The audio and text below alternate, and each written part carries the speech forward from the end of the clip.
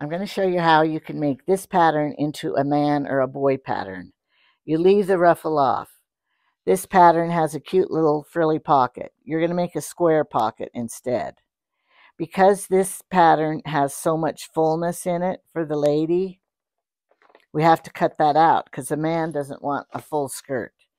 So what I do is I take my front piece pattern that's on the fold, and here's the back piece pattern. I pin them together, taking out all of this extra fullness. Plus, I don't have to have a seam here now.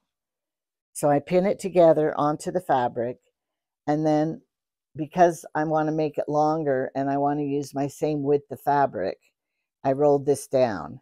And then I will cut this straight down and then make it this much longer.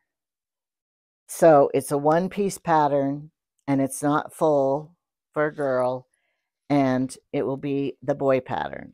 So you could do this with the man's pattern too.